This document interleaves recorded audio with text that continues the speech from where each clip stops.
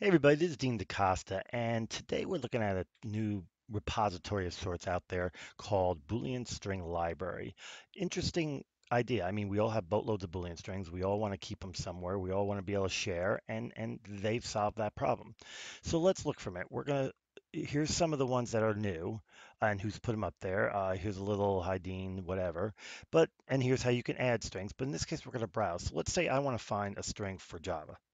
There's one result. Somebody wrote a string for Java. Let's view it. And there you go. There is your string for Java that they wrote. Broad string for finding Java developers on LinkedIn with no seniority or location specified. Boom, boom, boom, boom. As you can see, they did the typical Java or this or this or this or this. And then they did a cite command.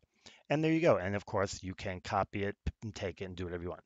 The key is you can add your own, you can do all sorts of neat stuff, and they're always going to be there. So it's a cool little tool, simple and easy. Finally somebody trying to solve a problem that's been out there forever. And as you can see, new ones pop up there all the time. Nice, simple, easy, and that's it. So this is Boolean String Bank, and I'm Dean DeCosta.